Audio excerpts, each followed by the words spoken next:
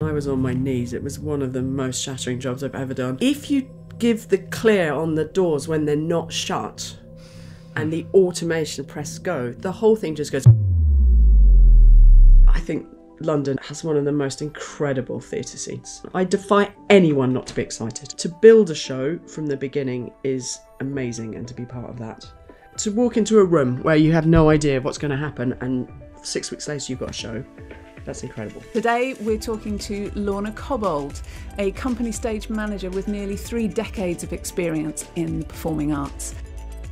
Lorna has worked at every major theatre you can possibly name and all around the world, and worked with some amazing people. I mean, we're there for the audience, and that's what we're doing. We're telling a story for people. I mean, if it wasn't for the audience, I mean, we might as well go home. If you can ever get to a Sitzprobe, if anybody can talk you into a Sitzprobe, just go to one. And by the interval, I was in tears. I mean, it was just heartbreaking. The atmosphere is set, and that's what music does to you. And that's amazing. Hello and welcome to the 5 Minute Call. This is a podcast where we take a deep dive into the stories of the people that make theatre happen. I think you'll really enjoy the conversation. We're all about people's stories and how they came to be in the position they're in the theatre industry at the moment. Yeah. Would you tell us where you started your journey with theatre? I didn't know what stage management was, which is what I do. Do I need to tell you what I do? Yeah, it's probably a good start. Yeah. Okay. So I'm a Who are you?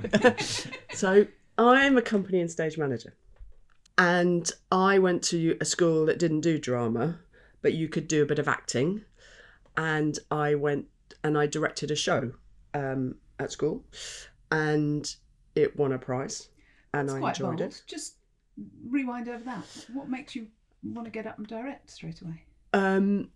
Because at 17 you can do anything. And I went to one of those schools that had houses, and there was an inter-house drama competition. Okay. And I was head of my house, and I think I was the only person in the sixth form in my house who'd even done any. I did some lambda acting. Fortunately, not many people have seen that, so that's good. But I did a bit of acting, and somebody had to do it. And it was amazing. I went off to Samuel French, which still existed back then, to find a play to do. And somebody there must have said there's a box under there for things to do at school. And I found a Willie Russell play, which I should have remembered what it's called. And it was about a class, and I think somebody done something wrong and they had a kind of jury or something, and being very practical, which has lent me into the next part of my job, it was set in a school, so we could wear school uniform, and the set could be desks, and as it was in a school, I mean, it was pretty basic as to be able to put it on. And the note I got at the end was upstage centre is better than downstage centre. Because my lead was always front and centre. I didn't know about the Laurence Olivier spot back then. And I did that, and I think I enjoyed it. And I wanted to go to art school, and I wanted to maybe be a designer. I quite like the idea of theatre design, but I more like the idea of art school, and that sounded, and to do a foundation, and my friends were all at the art block, and it was the nice place to be at school. And my mum and dad said, you should probably get a degree. And then I thought, okay, well, what am I going to get a degree in? I had no idea. And I had a teacher who said, why don't you do a drama degree? And that sounded like a good idea. I liked plays, and I'd done a bit of acting, and I'd done this. And then I discovered to do a drama degree, you needed an English A-level, which I wasn't doing. So I swapped all my A-levels around, and I did English in a year so I could do drama. And I went to Manchester to read drama. And at Manchester, I met a man called Michael Holt. And Michael Holt I hope still is, he's a designer, and he designed for Alan Ayckbourn. And he was one of my tutors. And I designed a show at Manchester, and it wasn't very good. And he said, you'll never be a designer. But what you will be is a very good stage manager. And because you have a way of talking to actors and you have a way of explaining ideas, but you don't have the imagination to be a designer. And I said, well, that's pretty great, but what is stage management? No idea at all. And I carried on doing my degree, and I thought I would become John Pilger, and I wanted to make documentaries that would change the world. And my first job out of university was in a PR firm, and I absolutely loathed it. It was just hideous. So I left and went to sell ice creams and programmes at the Royal Court Theatre, and I was an usher there. And I said to Bo Barton, who was the production manager there, who I think went on to run Lambda or RADA, that I'd quite like to get into stage management. And she gave me a work placement upstairs at the Royal Court with a young director who was just starting out at the Royal Court called Ian Rickson, who ridiculously I'm now doing a show with. Mm-hmm. It was the first play of a new playwright called Joe Penhall. It was called Some Voices, and it was my first sort of foray into theatre, and I was the work experience. Before that, because back then, to get a job, you needed an equity card, because I'm that old, and you had to have 13 weeks to get a job. And Bo said, I can't give you a job because you don't have a card, and you get into that catch-22. So before my work placement, I did the thing that everybody tells you to do, and I wrote 50 letters. There used to be a book called Contacts, and in it, somebody went through for me and ticked all the people who would have equity contracts. And I sent 50 letters, and there was a woman who ran a outdoor Shakespeare company back before everyone was doing it. And she said that she would give me an equity contract, but she wouldn't pay me. So I could get my leg on the ladder, my foot on the ladder, my leg on my foot on the ladder. And I drove a van, and I put speakers up outside, and I took soaking wet costumes to the laundrette in where were we? Plymouth. We played outdoors in Plymouth. It was amazing. We stayed in Corsand, and the sea wall, it was incredible, but it pissed with rain. And they were all in, what were we doing? Taming of the Shrew.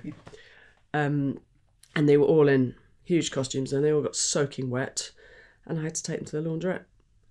But I did we went to the Isle of Wight. That was really cool. And Stour Head was quite creepy because I was there, and I got taught how to cable, and I organised a few bits and pieces, and I loaded a van.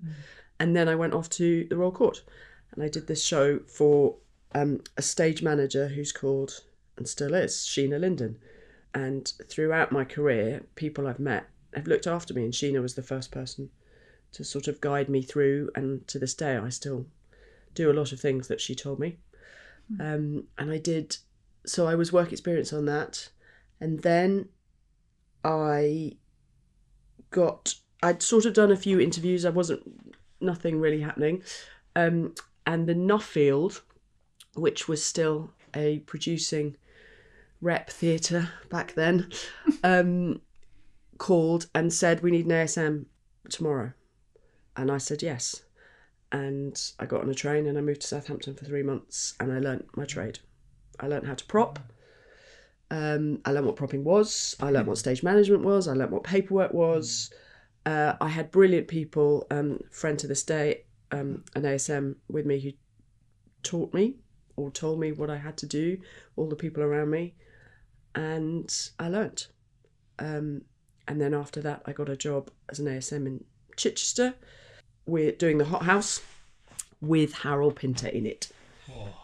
And that took me to the Comedy Theatre eventually after a mini tour. And weirdly, sitting here now, as I am at the Comedy Theatre, it's been quite a journey. That sounds an incredible journey. And I just wanted to go back and clarify, we have some young listeners who might not actually know what stage management is.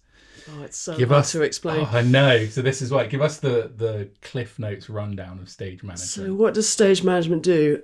we make sure that everything is on stage, ready to go for the performance. So all an actor has to do is walk on stage and act, and everything is there set up for them, ready to go.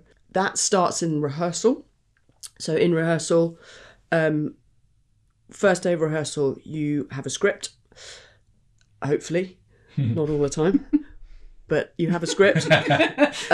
You go through the script and you write down all the props you think, props being glasses, anything that anybody might pick up, use, furniture, and you get an idea of what you're going to need for the show. You also have a model box, which the designer has put together, and you look at the model box, and if the script says it's set in a 14th century palazzo, and you look at the model box and it's set in a travel lodge, you know that you've moved concepts, and you look at your props list and go, probably don't need the chandelier, and you look at the model box and you write down everything that's in it, and you've then got an idea of what you need for the show. And then depending on where you're doing that show and what the budget is, you either then go and find all those things, or you work with a props buyer, and your job then is in the rehearsal room, if the props buyer's given you your restaurant in the travel lodge and the actor then in rehearsal says, I think I'll be eating breakfast, you then go to the props bar and say, it's gonna be breakfast, so we need coffee jugs and we need this. So you're kind of the conduit from what's happening in the rehearsal room into with the designer, who'll tell you that the coffee mugs need to be this, and you're sort of part of a team of people making the physical production, I think. That'd be a way of describing. So that's one side of it. Then the other side of it is you're just supporting the actors in what they need to do in a practical way. I use the word practical an awful lot, but I think we're the practical side of theatre. But I do think we also have an understanding of story and why certain things are chosen, or you might, depending on how your rehearsal room is working, you might have an opportunity to offer up ideas of, do you think you'd have this at that point, or would you have a notebook, or what would that notebook be? And if you're doing something, I mean, I started having to prop. We didn't have prop buyers, and I loved it. I'd go to markets, I'd research things.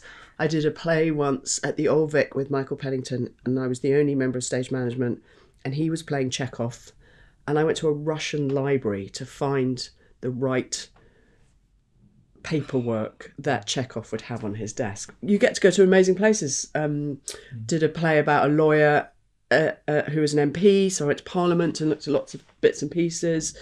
I did a show at the Donmark or Frost Nixon, and one of the scenes was as an aeroplane, and I went off to a salvage place in back of Beyond and found some BA seats in an old burnt out aeroplane and that's what you did, and it was amazing fun. It was great. These days somebody else gets to do most of that fun, and you sit in a rehearsal room and just feed out and feed in the ideas. And then I guess the other part of stage management is on the night of the play. You set everything up, you have huge checklists to make sure everything's there, and once the curtain is up and the play is on, you might have what we call cues. So maybe an actor comes off and you hand them something, or you shine a torch so they don't walk into a wall, or those sort of bits and pieces. And then there might be a scene change and you might go on in the pitch dark, which I'm doing at the moment, trying not to fall off the front of the stage, moving things around. Or it might be old school and you bring in this front cloth or something comes in, and then you all dive on behind it and you move everything around, and you change the scene. So that's I think that's stage management. Yeah. I mean, if you tell us it's stage management, I'm going to believe you, Lorna, because you've done it quite a lot. So. Well, I think it's sort of, I mean, I've always made it up as I've gone along, because nobody's ever really told me what it was, and I didn't go to drama school, and I didn't learn. I just learn on the job, and there's a lot of things I don't know, so I've had to pick it up, and I've made some classic mistakes because I never got. I think a lot of stage management courses, you get a bit of technical stuff too. I mean, I thought a fairy light was a fairy light, and I didn't understand why you needed an operator for fairy lights. I've had people tell me that you have curtains at home and you have drapes, or all my terminology and all of that I've just learnt. And I'm not hugely technical. I don't know if that's something, but I've learnt what I need to know, and gone on from there. Just being quiet and watching and listening and seeing how it works, I think is huge. One of my first ever jobs was it might have even been my first ever job. I was an ASM on an opera at the Queen Elizabeth Hall, and I'd never done it before, and I was just sort of trying to find my way through. And it had a really smart... The crew were from Glyndebourne, so they were all over it. They were brilliant. And you learn from everybody, and stage management and crew are like that. One just has management in the title. It's the same kind of gig. And he said to me, the one thing... How did he phrase it?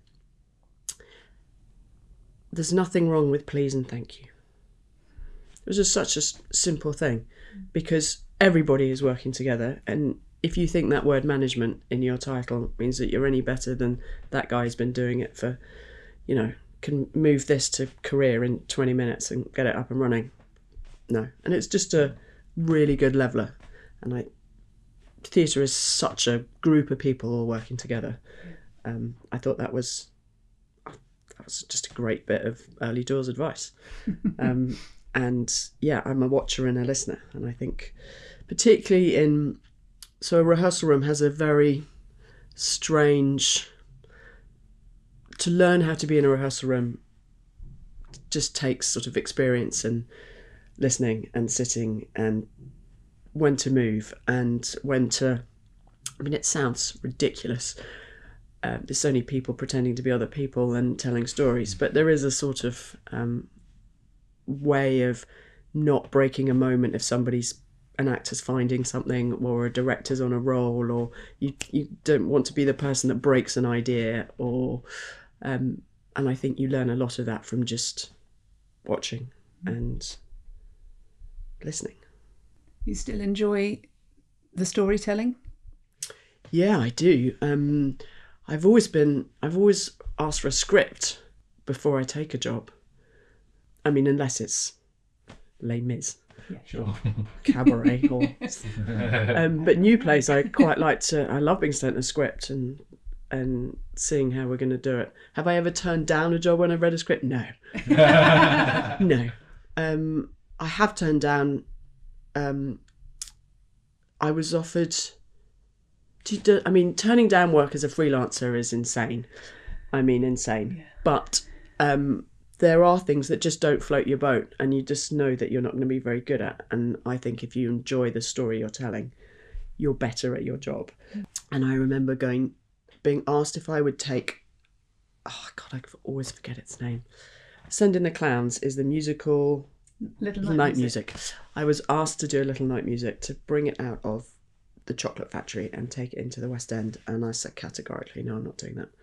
I went to see it at the National, and everybody loved it at the National, and Judi Dench was singing, and it was amazing. And I was like, this is awful. Oh, why am I here? And I'd taken my mum and dad, and it was going to be this huge thing, and we all sat there and went, oh God, what is this? So when I was asked to do it, I went, yeah, no, sorry, it's not my thing. Maybe I'm just one of those people who doesn't do Sondheim, I don't know. And the producer said, you've got to go and see it at the Chocolate Factory. Just go and see it, and then you can tell me you're not going to do it. So I went to see it. God, it was brilliant. It was so good. And I took it into town, and I got my mum and dad to come and see it, and they're like, oh no, it's that thing we saw at the National, isn't it? And I went, no, you should just come. And they talk about it to this day. It was great. And what do you put that down to? The two different... Yeah. Different storytelling, different interpretation of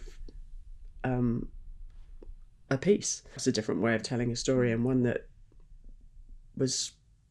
You could understand it, I guess, or actually hear the lyrics, I think is so important with Sondheim. Yeah. And maybe I hadn't heard the lyrics in the original, or... I mean, it's hilarious, some of that musical. I mean, it's brilliant. You're clearly quite reverent about that, listening to you talk about how to be in a rehearsal room, Yes, I think I am, actually. Yeah, I think I have respect for actors and performers. I think what they do is, and how they put themselves out there. I don't to stand in front of all those people and pretend to be somebody else. I mean, for our entertainment or for our thoughts, or I think it's amazing what they do. So I think you should. I mean, an element of reverence. Let's not go crazy here. No, they're not. And you like to think you might be. I think one of the are you changing the world? Well, you might be changing somebody's thought. You might be making somebody's happier, sadder. You might be giving somebody to think about something. I think you have to think of it like that. But yes, I have huge respect for what they do. So at some point, and actually very quickly looking at your incredible resume here, it changes slightly from stage management to company management, but company stage management. Talk to us about that. When I remember meeting my first company manager as an ASM, and I thought, God, that is a terrible job. You wouldn't want to do that. I mean, here I am creating art and finding the right prop from the right era. This is what it's all about. And standing in a dinner jacket. I mean, company managers back then, dinner jacket, wandering around showing people. And I just thought, worrying about radiators in people's dressing rooms. I thought, God, how dire. I've been doing it for quite a long time. I still worry about radiators. It's part of radiators, cars. Yeah. So again, going back to people who don't know much about stage management, there are 3, maybe 4 members of a stage management team. You're an ASM. On a play, there's probably 1 of you. On a large musical, there might be 4 of you. There might be, I think there's a magic show that has 9. So you're the nuts and bolts of making it happen. Then you have a deputy stage manager who I have such admiration for and awe for, because I've done it and I was terrible. It's just not my gig. And the people who do that, and there are some killer DSMs out there, and they are essentially the captain of the ship. So they sit and watch the show on a screen, multiple cameras depending on how big the show is and what's happening. They have the script in front of them. They have all the lighting cues, all the sound cues, automation, whatever it is, and they literally press go on the show and run it the whole way through. The rest of us are in their hands. You might be the stage manager and technically above them, but the DSM, in my view, runs that ship for you on a nightly basis, and you kind of dip in and out when you're needed, and should it all go pear-shaped, you dive in. And a stage manager is weirdly, I guess, in the hierarchy above that, and they keep an eye on everything. And they're usually eyes and ears by that point, and you're on the deck just making sure that everything is running smoothly. On a play, you're pretty much doing very little. On a large musical, you think of the great, huge shows with incredible stage managers who are watching. What's the show? Huge automated pieces, Lord of the Rings or something, that all these things move around and things are flying in. I think the biggest show, I was an ASM on Showboat. It was one of my first ever big musicals. It was at the Prince Edward, and it was a live event production. It'd come over from America, and it was huge. And we had cars flying in, and we had the boat, and then we had a street scene, and the whole. It was vast. It was vast. I caused it to stop a couple of times, but that's another story. So they keep an eye on all of that, and the head of automation feeds into them, and everybody feeds into them. And then you get a company manager who worries about radiators and looks after, is the pastoral care, I guess, but also generally does the payroll, and is really the line between. It's quite hard, because you're the company's representative to the producer, but you're also the producer's representative to the company. So you have to sort of find that middle ground where you're looking after both interests, but you're with despite it being a slightly officey role, sort of, in America they do it differently. Over here, you are at the theatre whenever there's a show on. So you're the person that finds a plaster when that needs to happen, or you just try and you look after actors, you look after the technical team, you sort of, I guess, try and keep everything on track and everybody in a reasonably good place. On a play, you combine the two roles of company and stage manager because there's not a huge amount of stage management to do often. I tried to be a DSM because that's what you do after you... And I brought a flying piece in on Michael Gambon's head. He was really polite about it. But he just sort of bent down a bit. He was an absolute delight. I describe it as if you're a DSM, you see in black and white, and if you're a company stage manager, you see in grey. So you're a bit bigger picture, whereas you've got to be completely. It's either right or wrong. Is there a lot of pressure to that? To being a DSM? Yeah. Oh my God, it must be heinous. Can you imagine calling something like, I don't know, in New York on Spider-Man, they had 2 DSMs, I think, because there was one person just couldn't call it all. Wicked, you must be calling people who are flying. Harry Potter, I mean, you have to learn both shows. I think that's massive. I think talk to a DSM, I don't know. They might think it's just run-of-the-mill in the way that, if somebody else is doing a job, like a heart surgeon probably goes, oh no, it's easy, but brain surgery, shit. It takes a different set of skills. Right? Yeah.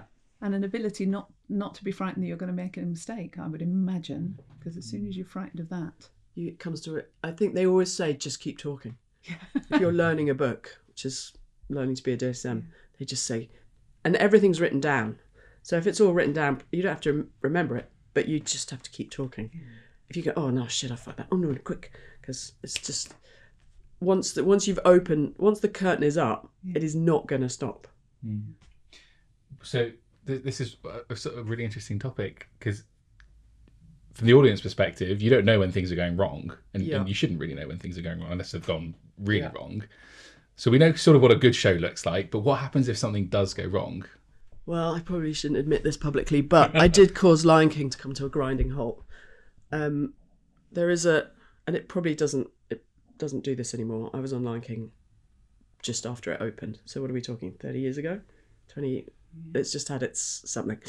And I went in as an ASM dep, and I'm sure this queue doesn't exist anymore.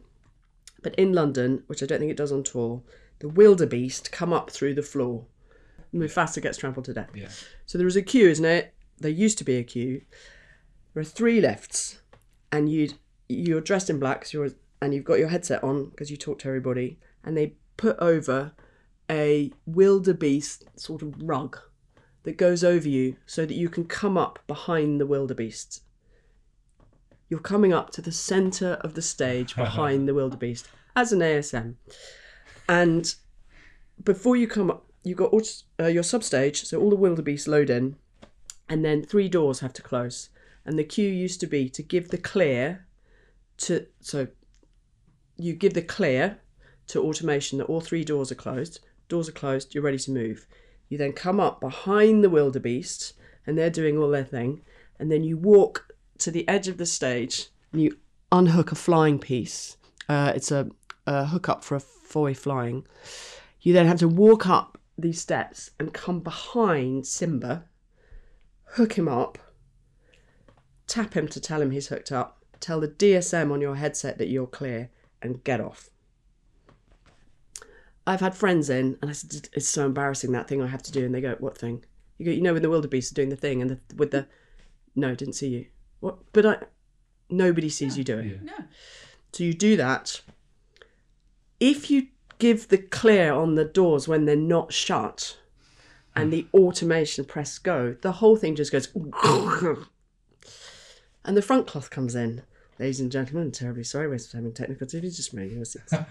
Is this hypothetical, Lorna? You're talking about a hypothetical. If that were to happen, this is what would happen. Good God, what's gone? What's happened? What's happened? Oh God, was it me? It's probably me. Oh fuck, it was me. And that shit happens. Sorry, probably shouldn't say it like that. It's great. It's honest. What's the recovery? Massive embarrassment, and huge. Just, I'm really sorry. I thought people make mistakes. And with the big musicals and big shows, your contingencies are so fast that and we were up and running in 2 minutes. I mean, everyone goes, okay, shut, right, reload, right, let's do the doors, automation, take it in. Yeah, I'm good. Everybody's set. Right, we're going back to here. DSM, who is going, right, we'll go from here. So they tell the band, right, we're going to go from this bar. They tell the lighting, we're going to go from here. They tell sound, we're going to go from here. They tell automation, we're going to go from there. Everything's shut. Bang, let's do it again. Okay, here we go. Go. And it all starts. And probably people will have noticed, but they will have forgotten by the end. Oh, yeah. Absolutely. Oh, yeah. And again, Depping on that show, I think it's one of the last places that has Pride Rock comes out at the end. Yeah. One time I was doing it and it didn't happen. All the animals come on and it's a beautiful ending and isn't the music great? I said to a friend, it's just, no Pride Rock. No. What? Yeah. If you don't know it's supposed to be there, it's fine. Yeah. You can get away with quite a lot. Yeah. So having told us that company manager appeared to be the most boring job in the world, you nonetheless I've done it for an awfully long time. It's very rare that I'm just a company manager. I've done that twice. To build a show from the beginning is amazing, and to be part of that. Yeah, to walk into a room where you have no idea what's going to happen and 6 weeks later you've got a show, that's incredible. And to be part of that, and as a company manager, you're feeding everything in and you're getting people to talk to each other, which is a sort of element of the stage manager in it. And then when the show is up and running, I'm rarely just a company manager, so I'm sort of on the deck and I hear it and I see it, and I like to walk out into the audience and at the beginning and get an idea of, are people excited, what's it feel like out there in the interval, all that kind of stuff. I think you're just part of this amazing machine. Took quite a few years before you moved from plays into musical theatre. Yes. But then you've done a lot of musical theatre. Yes. Could you talk to us about the differences between the two? One's better paid, which was my initial move into musical theatre. Okay. I had a lovely time putting on plays and they were great. I was skint. And the reason they pay more is because they're much harder. There are more people involved, generally, unless you're doing a sort of boutique musical. But you also have to look after, so one of the things a company manager does is schedule. I quite like it. It's about sort of time Tetris and who can do what when, and you've got to... So on a musical, a company manager probably spends most of their time trying to plan the next day, because you have got wig fittings, costume fittings, somebody's being measured, a vocal coach is coming in, you need dialect maybe, there might be a fight. The range of people who are involved more often than not in a musical is pretty vast. So for every scene there is a song, and for every song there's probably a number, a dance. So that's 3 disciplines that have to happen for one scene. So it's busier. It takes more organisation. You've got 3 directors you have to look after. There's generally more people in it. And then once you've done all of that, then you throw in a band as well on top of that. And I'm not very musical, so it was quite a learning curve for me to learn about bands and MDs, and to learn orchestration. That was astonishing. I mean, I have been incredibly fortunate to be in a room with Bill Brown. And Bill Brown he was just this incredible man who made music into movement into music. Yeah. And I've watched him watch a rehearsal of an actor, I think it was Barnum, doing a number, and then he went away and put that actor's movements into music. I mean, the hairs on the back of your neck. I mean, it was incredible to watch him work. And watch him, listen to him work, and he was a really nice man. And what I've enjoyed about musicals is learning more and more about the music. I still don't know very much, and I still rely heavily on a DSM who, if they're on a musical, can probably read music, and I can hear if the band's going a bit off. But the DSM will go, oh, that thing with the third bar with the yada yada, and I'll be like, okay, yeah, yeah, I didn't really notice that. Okay, but I can hear, a flat tuba, and yeah, they're just bigger.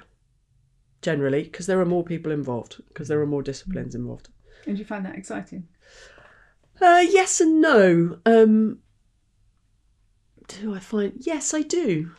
Well, I kind of like to do both. I'm just greedy that way. I love being in a room that's just all about words. And then we did a sing-through for Cabaret at the end of, I guess, first 2 weeks. And you're in a room with all these actors, just with a piano, and they sing through the whole play. And by the interval, I was in tears. I mean, it was just heartbreaking. And that's what music does to you. And that's amazing. A Sitzprobe, if you can ever get to a Sitzprobe, if anybody can talk you into a Sitzprobe, just go to one. So, for our listeners, a Sitzprobe... If you're rehearsing a musical, you generally only rehearse it with a piano in the room. Depending on what type of musical, you might have a percussionist who gives you rhythm. All the choreographers want you to have but I've done a lot where it's just a piano. But in the back of your mind, there's a 20-piece orchestra, or there's a 10, whoever they are, however big it is. And the Sitzprobe is the first time you take all your actors into a room and they meet the band for the first time, and they listen to the show for the first time, and the actors are blown away by the artistry of the band. The band have had their own rehearsals, and then again, if you go back to orchestration and you see an actor, if you're lucky enough to work on a musical that's being orchestrated while you work on it, you see an actor listen to their movement, and that's their face just explodes. They're like, oh my god. Or there is an ident of something in the way that a character said something, and they've put it into the music, and it's just, I mean, it's incredible. It's a rare moment. I've cried like a baby in quite a lot of them. I was very tired in one of them, but I do remember the Les Mis 02 Sitzprobe that was vast. Were you there for that? I was 25th anniversary one. 25th anniversary. We did it was the 3 companies at the O2, and we were at 3 Mills doing a Sitzprobe, and I was on my knees. It was one of the most shattering jobs I've ever done, but you always try and get to the Sitzprobe because it's the best thing about a musical. And at the end, they did the full Valjeans for the first time. So... but other times you're just like, you just want to get up and dance. I mean, it's amazing, and that I think is the brilliance of a musical. It's just watching it all come together. That one's filmed as well, so it's probably me in the corner weeping. Yeah, people should go and check it out if they. They videoed the sets. It's videoed. Oh, okay. It's on the I think special edition of the DVD release, but you can get it on YouTube. Yeah, I think I'm on that DVD. Yeah, yeah. So I like doing both. But generally you have to sign up longer for a musical because they run longer. The other thing about them is that you often can't company stage manage a musical because there's too much happening on the deck. And I'm sort of been lucky with the times that I have company managed only. Have I been lucky? Some I've been lucky with. There have been other things that have kept me interested. So Les Mis in Australia kept me interested, if you see what I mean, and moving around. But what I really like is a new musical in a small space. They're the ones that I find very exciting. I wondered if you feel like there's opportunity for you to develop your own style as a stage manager or a company manager or a company stage manager. Yes, I think there's definitely a way of having your own style. Yes. I I mean, a stage manager's job is a stage manager's job, but there is a way and a means of doing that. And there's a way and a means, as in any job, of running a team and being a manager. And you can do that very different ways. So yes, I think it's absolutely open to who you are and how you want to deal with it. And you can bring your own way of managing people or running things. And was there a moment during your career where you became aware of your own style? No, I have no idea how people perceive me. I really don't. I mean, they do occasionally say, oh, well, yeah, you're not on the fence about that one, are you? I'm quite honest.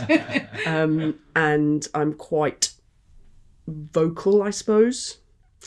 And if people are being kind, they say, oh, great job, thank you, or you did that really well, or... But I don't really know. What I try and do, if I'm running a tech, which I really enjoy, do I need to explain that for the listener? Yep. No, I was going to say no on that one. But... So we've gone from the rehearsal room, we've had a Sitzprobe, or we haven't if it's a play, and the tech is the first time the actors stand on the physical set, and the lighting designer and the sound designer and all the video people or whoever it is get to make the show together. And the person who runs that tech in this country is the stage manager. And it's your responsibility with the DSM to gather all the information that the DSM needs to run the show. So they're essentially doing most of the work, but you're the one on stage moving it along, waiting. The lighting designer will be lighting a scene. You just want to go on to the next scene. You just need to get through it. But it's a way of managing an awful lot of people and time, and the actors who get really bored because it's not about them, and to put the physical elements together. So if I run a tech, I try and keep it reasonably jolly. I use the word jolly a lot, but it's, we're lighting. It can be quite boring for everybody. It can be frustrating. Sometimes you're waiting for really technical programming to happen. Can we change it by a millimetre? Can it come in a bit less? Can it go out a bit more? It's not working. Why isn't it working? Can we do that on that different beat? I'm going to have to add some... It's that sort of recipe melting pot thing that can be a bit... So you just need to keep an energy in the room, I suppose. I think I try and do that. I think I do have a style, but I'm not sure I could explain it to you. I think somebody else would have to. It's just sort of, I think, natural just by the way you do things. I think some of it, I've been doing it a long time. I think the brilliance of being an ASM, and I was an ASM for a long time, is that you watch a stage manager. So but once you become a DSM, you're the only DSM on a show. So how do you learn what other DSMs do? So when people are really desperate to stop being ASMs, I say, listen, just use it to learn what other people do and see their skills. And I've had some great stage managers, and I've had some great people to watch, and I've had some incredible company managers, and I've learnt from them. And I think that's really important. I certainly think you have a style, having worked with you. Hopefully it's and a it's good one. Rather magical combination of extreme efficiency and practicality and a bucket of heart and instinct. I think your instinct, certainly when we've worked together with performers to support them, your instinct, you say you don't know anything about music, but actually your instinct about the singer is superb. Thank you. And I think that, certainly watching from my viewpoint of it, is a really unique style. That's great. There's not very many people who have that. I think you also learn, don't you, to how you watch people do what they do. And I would say probably if you talk to the company, my first ever musical theatre company when we met, Les Mis 25th anniversary tour, and you spoke to them, and then you spoke to, let's say, the company of Rock Follies from this summer or Cabaret, they might have completely different ideas because it's, 20 years later. I think I have listened to people like you. I've listened to musical directors. I've listened to musicians, I've listened to singers, and I learned something on every job. And so I guess instinct and learning come together a bit, I think. And you also grow in confidence as you get older in expressing what, or talking to people and asking why and how. And then again, experience, you see how some roles affect people. So if it affects that person doing that role, maybe in this musical, that is also a thing.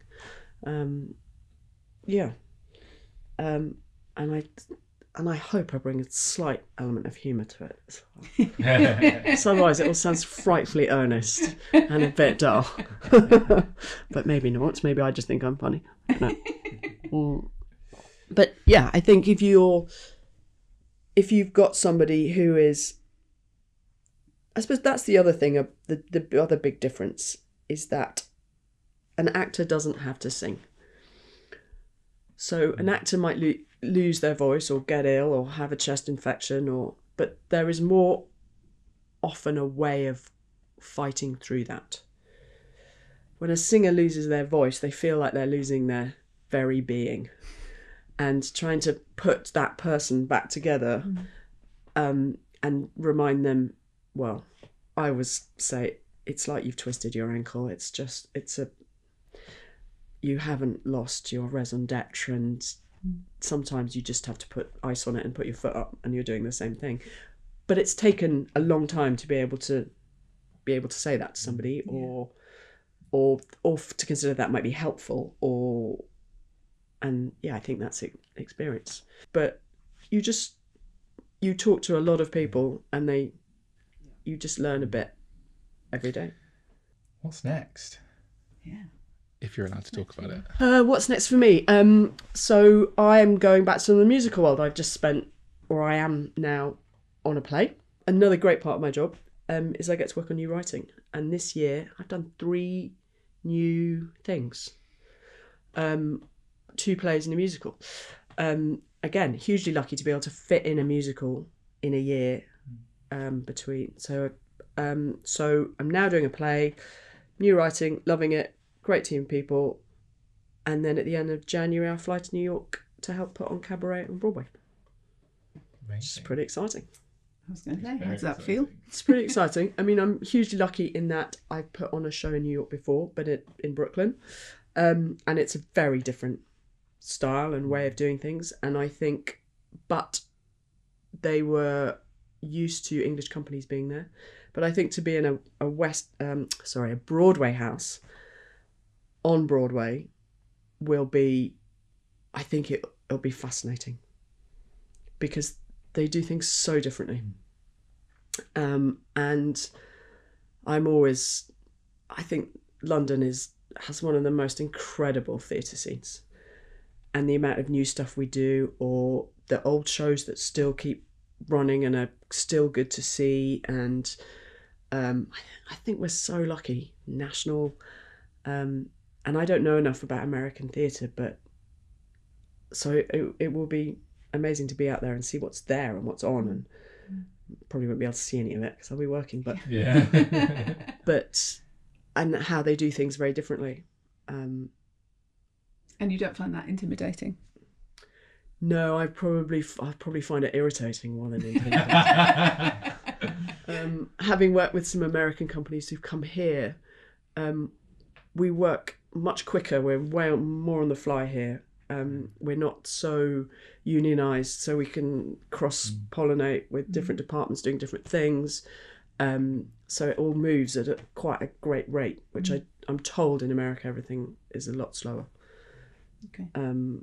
And there is less cross-departmental. There is no cross-departmental. And different people do different things. So I think it'll be interesting to see. Something like Cabaret just requires this mixture of front of house people doing a bit of this, and then the cast doing a bit of that, and then there's the prologue, and then there's the back, and it's all, I mean, it's this great kind of world of different people doing their thing to make one thing brilliant.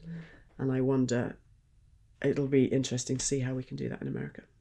Are you preparing a mental strategy for that? No, I'm buying thermals. How am I provide? No, I think you just have to. Well, you can't do it like you want to do it. Yeah. I mean, that's with anything, isn't it? I mean, if you're going to arrive and go, well, you should do it like this. Yeah. I mean, we did it like this. I mean, why are you doing it like this? To anything in any job when you're taking something over or putting on. So I think you just have to go with, this is sort of what we're aiming for. Mm-hmm. How do we get there? Mm-hmm. And this is what we're trying to achieve, and this is what's exciting about it. This is what we hope you'll find exciting about it. And just, I think and you just have to be patient and see how other people do things. I mean, I've, again, been incredibly lucky and put on shows in Japan and Brazil, and you just need to be there you're just trying to get to the right place, I think. And just get the strands together, I suppose. First of all, thank you so very much for being here. This has been really amazing, really insightful, I think, to a lot of people, and just another aspect of the industry that we can shed light on, which I think is really cool. Right. We have a couple of traditions. Oh, God. We would very much like to know what your 5-minute call routine is. What do you do at your 5-minute call? I suspect.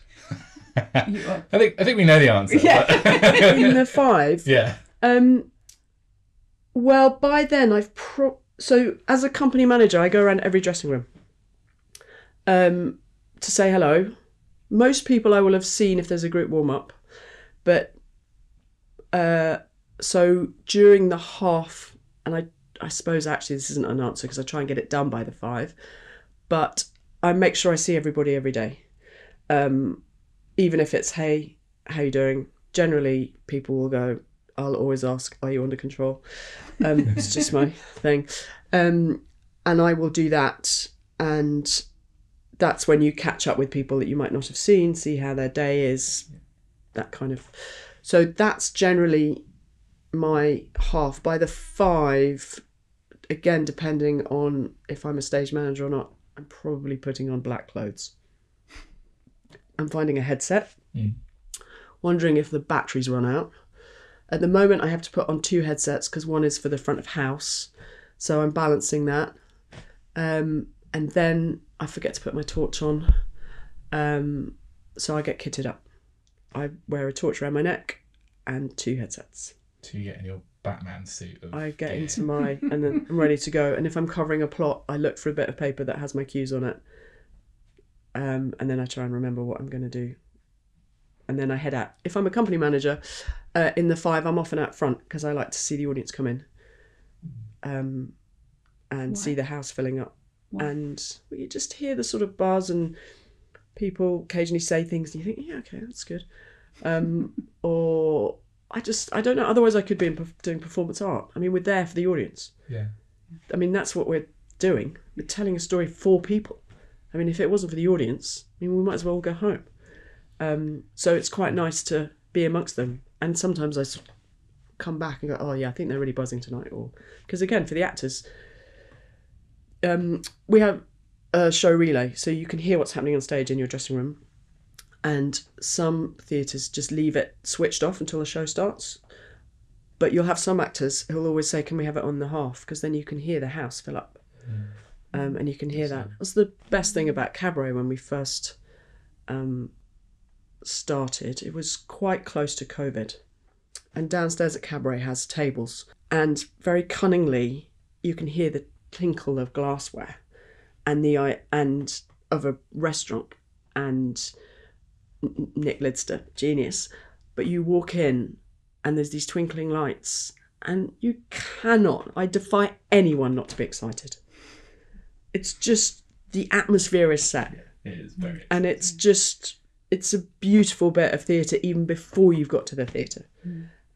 So yes, in the 5, might be out front, probably getting ready for the show, hopefully not dealing with some heinous disaster that has just materialised and the lighting board's gone down, somebody's twisted their ankle, they can't find their costume. Hopefully not doing any of that. Very cool. So one of the other things that we do on this podcast is we get the guest previous to write a question Yeah.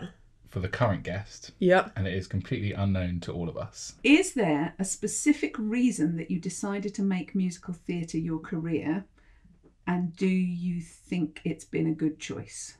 To quantify, I haven't made musical theatre my career choice, because that would be a disaster for me. Do I think choosing a life backstage in theatre has been a good career choice?